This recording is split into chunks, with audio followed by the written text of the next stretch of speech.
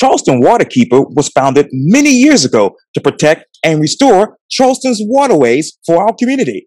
Today, I talk one-on-one with Executive Director Andrew Wunderley for this edition of Quintin's Close-Ups. And if you haven't already, subscribe to my YouTube channel and like Quintin's Close-Ups on Facebook. Andrew Wunderley, welcome to Quintin's Close-Ups. Thank you. Thanks for having me, Quintin. I'm glad to be here. Yes, sir. I know it's been a long time coming, as I said earlier. It has. I knew we would eventually connect, and excited to be doing this. Well, thank you so much. Obviously, you are the executive director, if I'm correct, of the Charleston Waterkeeper. And of course, you all defend and restore Charleston waterways so that obviously we can fish and swim without fear of pollution. What's new? What's now with your organization? Oh, wow. We've always got a lot going on. Our mission is obviously clean water. You stated it really well, but the thing is there's no shortage of threats, and everything is made worse by climate change and sea level rise and changing weather patterns and all that. And so everything we see, from whether industrial facilities are complying with their permits and how much pollution they're emitting, to how much bacteria washes into the water during storms and floods, to the health of our salt marshes and the health of our oyster reefs, all of it is under threat. And so it's really not what's new. It's what's most pressing at this given time, if I could kind of rephrase it for a moment. But, sure. Right now for us during the summer months, folks are out on the water. They're enjoying, being, swim off the neighborhood dock, catching crabs from the local pier, fishing, swimming, paddling, surfing, sailing. It seems like everybody's in the water these days. And, the problem is that the water isn't always safe for those recreational activities. And, until we started sampling back in 2013, nobody could tell you whether it was safe to swim or to paddle or to enjoy any of that kind of thing. And so it's really important for folks to pay attention to what the data says about local water quality. And we know, after all these years of testing, we know really well that after rainstorms and floods like we've been having lately, water quality is really poor and bacteria levels are very high. And that means that you could be exposed to pathogens. And we did a little study with the College of Charleston late last year and early this year, and they found DNA from cholera, tuberculosis, staph, vibriosis, some really nasty things that can get you sick if you're not paying attention to the data. So, we publish it every Friday, May through October. It goes out to the public. A couple of local news stations cover it, which has been great to get that word out to help keep the public safe. And, we do that so folks can make informed choices about when and where they choose to go swimming and paddling and fishing and crabbing. So pay attention, keep yourself safe, keep you and your family safe. But other than that, we continue to see really, really weak environmental oversight. DHEC is our state environmental regulatory agency, and they do, just the minimum of what EPA and federal law require. And so if we want better environmental protections in our community, you have to rely on the environmental conservation community to do it. And so that comes from the public. We get involved on behalf of the public in all kinds of issues, from the little plastic pellets called nurdles to whether facilities are complying with stormwater permits and a whole host of other things. So, we continue to step into that void and work to hold polluters accountable for following environmental laws. Now, Andrew, let me ask you, obviously we've read about the TB data, obviously in the newspaper and obviously on television as well. Where was it the highest here in the Low Country? Oh, that's a great question. The critical question, maybe, right? So what we know is bacteria is an indicator for the presence of these pathogens, right? So the more bacteria there is, the more you're likely you're going to be exposed to those pathogens. And so hotspots for bacteria right now are the upper reaches of Shem Creek up towards the Bowman Road area, the upper portions of James Island Creek around the around the Folly Road Bridge. Cool. And then Philbin Creek is the surprise one this year. Philbin Creek in North Charleston, it's right under the Don Holt Bridge, right next to the paper mill. Okay. And it's a wonderful little park there called Hendricks Park, and folks fish and crab and put in boats and kayaks there. It's a really great community resource, but it has had astronomically high levels of bacteria this year. And so that's something we've been really working to highlight. A lot of our communications and messaging has been focused on Philbin Creek this year. There's going to be some opportunities, I hope, with the city of North Charleston to get some of that cleaned up and to really get a handle on what is causing those high bacteria levels, so we can keep folks safe up there. What are those levels right now, particularly in that park? So we last sampled on last Wednesday. We'll sample again this Wednesday. We do it every week. And I think last Wednesday we were 1,500 colony-forming units of bacteria per 100 milliliters. Now, to give you an example, or to give you some perspective, excuse me, the standard for safe recreational use is 104. If you're harvesting oysters out of those waters, which nobody should be because that creek is closed and the Cooper River is closed for oyster harvesting. But to give you some perspective, the standard for safe oyster harvesting is 35 colony-forming units per 100 milliliters. So that sample, the last sample came up from last week, came in at 15 times the state standard for safe recreational use.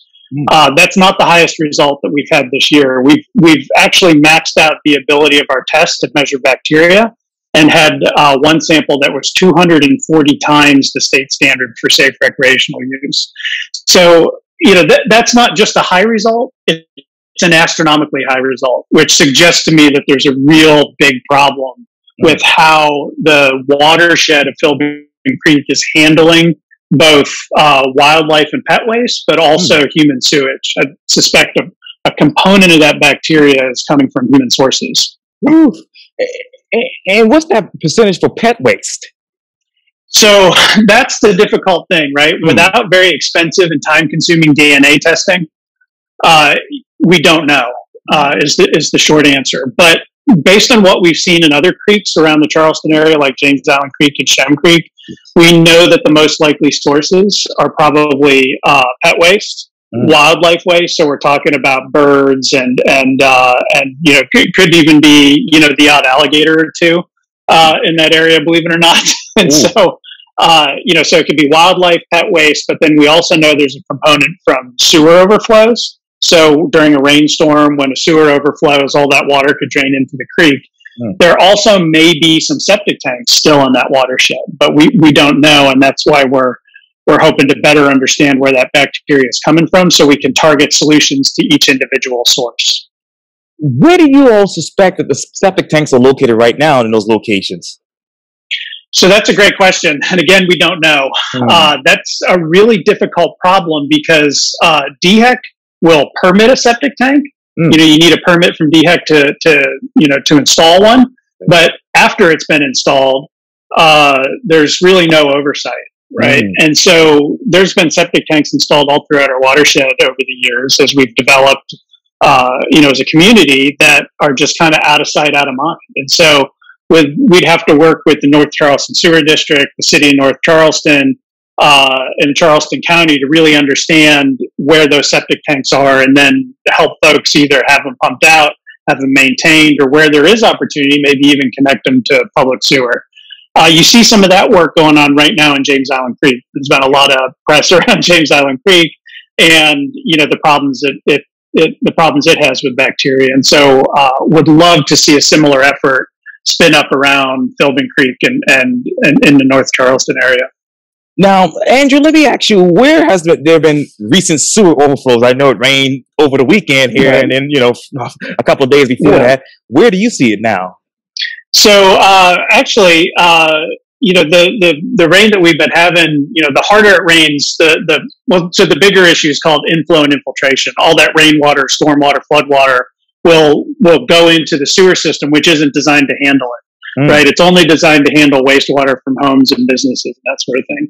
And so, typically, what you see is in the lower parts of the system, right, where all the water is moving towards. When it gets to those low parts of the system, it'll actually, overflow a manhole, and then it'll be in the street, or it'll be in the, drain away into the nearest creek or river. And typically where we see those is in the kind of the inner portions of West Ashley, around the Burns Down area, and places like that. The Windermere area, I know, has had some problems in the past, and so areas like that are in the lower portions of the system and tend to receive the highest volume before it goes off to the treatment plant. And so what folks can do, this is an important thing for the public to understand, is if you see a sewer overflow, if you see a manhole that's, leaking sewer water, call your local sewer provider. And if you don't know who it is, call us and we'll help you report it. It's important for those folks to know where the system is leaking so they can go out and fix it. And then clean up afterwards. We don't want folks coming into contact with that water. If an overflow does happen, we want to get it stopped as soon as possible, so it doesn't contaminate nearby creeks and rivers. So if you can, if you live in North Charleston, you'd call North Charleston Sewer District. If you live on James Island, you might call the James Island PSD. If you live in Mount Pleasant, you might call, Mount Pleasant Waterworks. Right. And if you can't figure out who you should call, just call us and we can help you figure it out. Yes, and Burns Down, South Windermere, that's usually my running route there. But how long has that particular area been in that lower part of the system? So it's always been low. It's always been low. And, I think it's always had problems. Charleston Water System has done quite a bit of work over the years to help alleviate that, including some new tunnels and some deeper pumps and things like that. So hopefully, as some of that rehab work gets done and some of that capacity gets expanded, that problem will become less and less frequent. Yes, sir. And let me ask you, where else, is Charleston Waterworks, repairing those things that you just mentioned in those other areas? Yes. Right. So I know there's a lot of work going on in outer West Ashley, a lot of growth happening in that area. And I know they've been particularly focused on that area. They've also done some recent expansion at Plum Island that should help receive that capacity. And I think that's where a lot of the focus has been lately. Yes, sir. And let me ask you, because I want to talk to you more about, obviously, this weekend. And I know that you all posted this recently on Instagram. You said this, new swim alert. Things are a little worse this week with 5 out of the 20 sites testing red. We got more rain, and with that comes stormwater runoff. Where are the 5 red sites?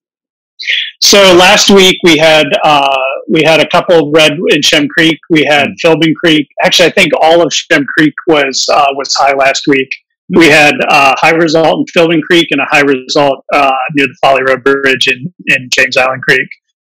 And those are the sites where we typically see the problems, right? So the smaller the creek, think about it this way: all that water that ends up on the street during a rainstorm or a flood has to go somewhere, right? It goes down the drain in the street, and it goes right through a pipe, and it ends up at Shem Creek. It ends up in the harbor. It ends up in James Island. It's not treated. It doesn't go to Plum Island to be treated, right? Floodwater and rainwater are not treated before they end up in the harbor.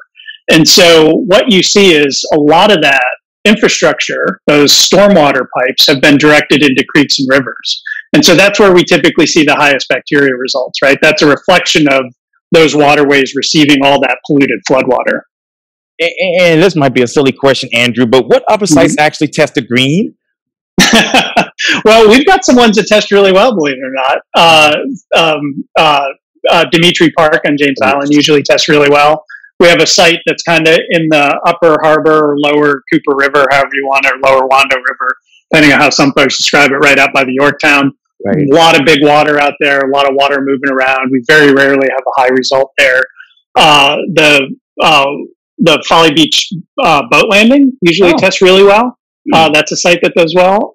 Sol Agree boat landing on the Stono, that's a personal favorite. That one usually does really good as well. Wow, that's amazing.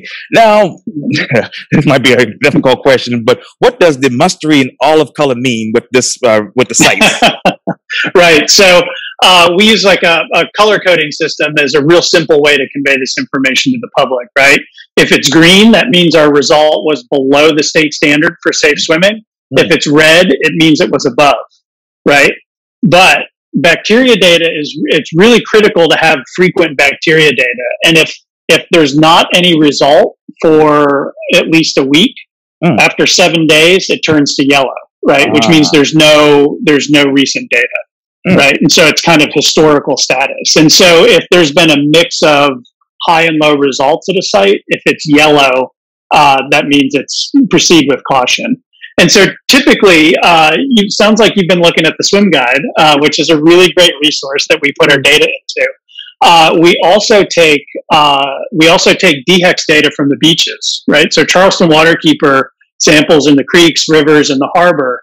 DHEX samples about every 2 weeks on our marine beaches. So Isle of Palm, Sullivan's, Folly, all of those, they do just about every other week. So if we don't have any recent data from DHEC, and they've been really good about giving us the data so we can include it in Swim Guide and all our public messaging. But if we don't have any recent data, the Swim Guide system automatically clicks that onto historical status, which is why you see that kind of mustard yellow color. What else, Andrew, surprises you when most of this data goes onto that historical data? Oh, what surprises me? Yes, sir. We are really fortunate to have marine beaches that test really well. It's really a blessing. I mean, our beaches are so much a part of what this community is all about.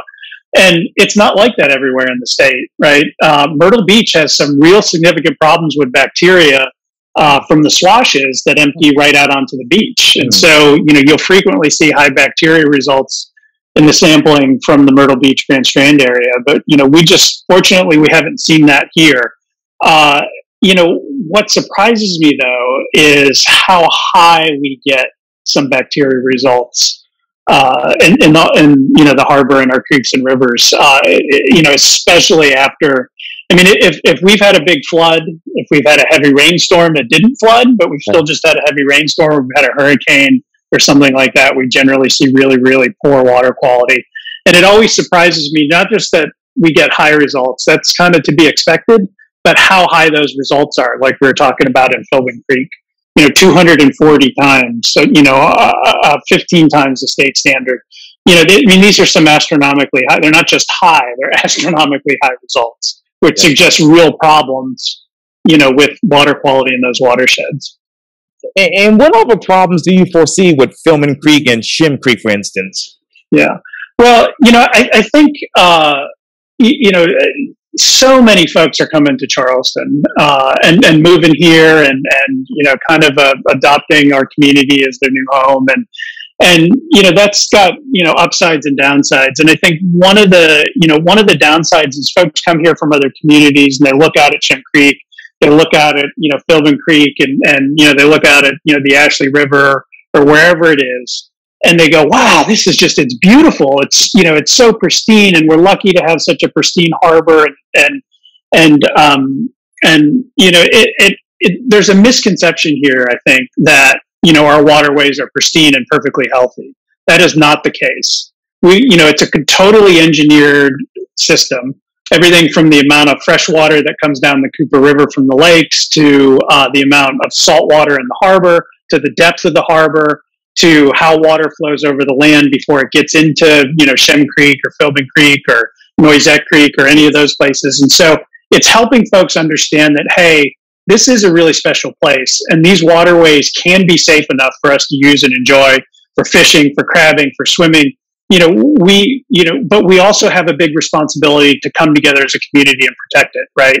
We're going to get the water quality that we stand up as a community and demand. And so that's what's really important, right? That these folks that come here, learn about our waterways, learn about our watershed, and then become stewards and advocates for protecting them. Yes, indeed. And going back to the beaches, what is the current water quality right now for the IOP in the Sullivan's Island and Folly Beach? Well, last I checked, it was really good. It's very, very rare that we get a high result on the beaches. And so that's, always the really good news to share. As waterkeeper, sometimes we don't always have good news to share, but it's always nice to be able to say, that DHEX sampling work out at the beaches is showing up, with really good water quality. If there is a high result, it's usually related to, shorebirds and, pelicans and seagulls and that sort of thing. As far as water quality issues go, one of the things I worry about the least is what water quality is like at the beaches. And Andrew, what is that trending data that you and your team are looking at right now that may be potential threats to the low country in the next couple of weeks or months? Right. Well, let me answer that question two ways. Most immediately, it's the bacteria, right? Is it safe to be out tomorrow? Is it safe to be out, this weekend? That sort of thing. And so, again, folks can get the data on our website. They can follow us on social media. We publish the data there as well. And so it's all there publicly available, so folks can make informed choices about what they're doing with themselves and their families. But I think when you look at more long term, it's some of the stuff that we don't even have rules or regulations for, right? There's a system of regulations and permits that controls what, let's say, the paper mill or a cement factory or some of these big industrial facilities way up the Cooper River. There's laws and regulations about what they're allowed to put in the water. But the thing is, we don't know what we don't know, right? There could be all kinds of different chemicals and pollutants coming through those waste streams. And so we are just starting to understand. We've got a really exciting project with NOAA right now that is looking at silicone wristbands, the wristbands that people wear, what would Jesus do, or like Lance Armstrong, or those sorts of things, right? And the scientists over at NOAA have discovered that silicone is really, really good at soaking up contaminants in the water column. And so what we do is we go and install these things, and then we leave them out for a month. And then they soak up the contaminants. We hand them over to NOAA, and NOAA tests them for two different kinds of pesticides and polycyclic aromatic hydrocarbons. So those are the things from, those are oils and greases from, gasoline, things like that, right? And we found those at every single one of our sites. And so we're working to understand, where those are coming from. We're working to understand what, whether they're present different amounts during different seasons, what the concentrations are. And so there's a lot of work that really needs to be done to understand that, the other types of contaminants that are out there as well. We know we have a problem with the little plastic nurdlets. We know we have a problem with those. We know we have a problem with a class of chemicals called forever chemicals, which are per and polyfluorinated chemicals that are used as waterproofing or oil and grease inhibitors. Those show up in really, really high levels in the local population of dolphin, to the point where they have, impacted the health of our local dolphin populations. And so there's some really scary stuff out there that we need to better understand and pinpoint sources, and then clean them up, make sure we can stop that at the source. Where do you see the population for the dolphins going in the next 5 to 10 years?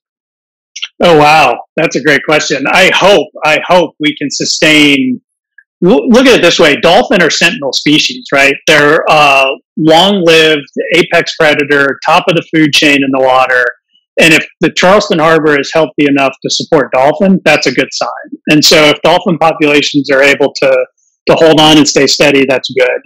I also look at the oyster. I think the oyster is another critical lens to look at water quality through. The oyster enjoys the best water quality out of any marine life in the state. And so if our water quality is clean enough to support the oyster industry, then it's clean enough for dolphin, it's clean enough for you, it's clean enough for me, it's clean enough for the crabs, the fish, and everything else. So if we protect the oyster, we protect the dolphin, and we protect everybody else. And so I think that's a really important lens to look at water quality through. Absolutely. And I want to continue this conversation, but Zoom is not giving me enough time, unfortunately, anymore. It used to go for an hour. Yeah. I know how that goes. Yeah. Can I keep it tight? Right. I guess I got to upgrade at some point. Yeah. Well, Quintin, it's been fun. It's been really fun. Yes. I appreciate the chance to chat with you, and maybe sometime we'll get you on the water for some water quality testing. Sure, I'll be there. Yeah. All right. Yeah. Thank you, Andrew, for your time here on Quintin's Close-Ups. Yeah. Thank you. Thanks for having me. It's a pleasure talking with you. Likewise.